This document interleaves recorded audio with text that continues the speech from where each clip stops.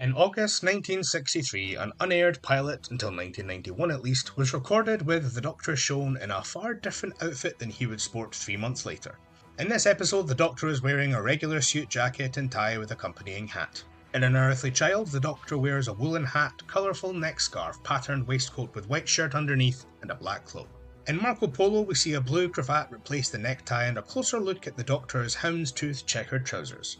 In Reign of Terror, the Doctor disguises himself as a regional officer sporting an ankle-length cloak with a large collar clasped with a chain as well as a hat with a large feather.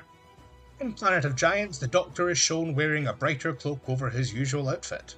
In The Rescue, we see a checkered necktie replacing the usual navy, and in The Romans, the Doctor wears historically accurate attire, unlike future incarnations which would typically alter their costume to fit the time period.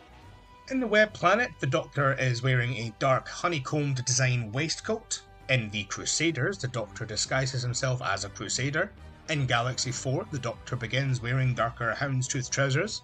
In The Gunfighters, the Doctor acquires his first Stetson, this one being a black one which complements the rest of the Doctor's outfit. In The 10th Planet, the final regular episode for William Hartnell's first Doctor, the Doctor sports a cream scarf. Every Monday there's a new episode of my podcast, The SJD Show, covering all things Formula 1, Eurovision, and of course, Doctor Who.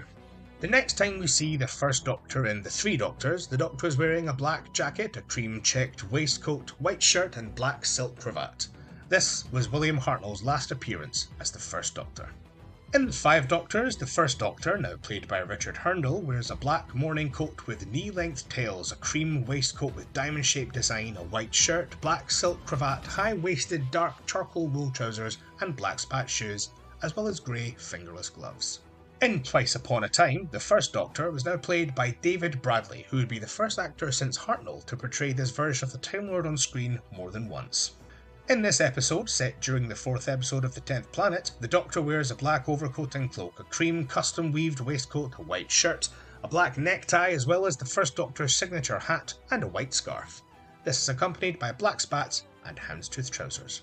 In The Power of the Doctor, the First Doctor, as one of the Guardians of the Edge, wears a black cloak with red floral patterns and a black belt, along with a black overcoat with red flowers across it.